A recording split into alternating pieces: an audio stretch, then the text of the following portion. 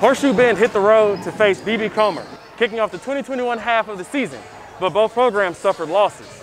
In the girls' game, Erica Meeks' Lady Generals led the first half, but couldn't limit their mistakes late. A fourth quarter comeback found the Lady Generals back with a chance to win, but was unable to overcome the Lady Tigers, falling 50-47.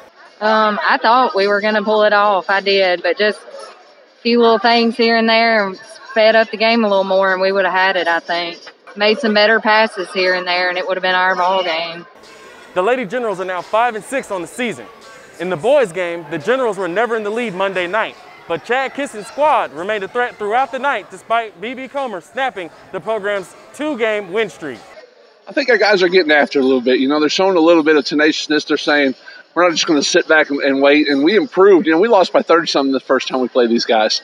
So to come out here and lose by 8, you know, and be in the game the whole time, I thought those guys never stopped playing. The Generals fell 41-33. This is Darius Goodman, TPI News, signing off.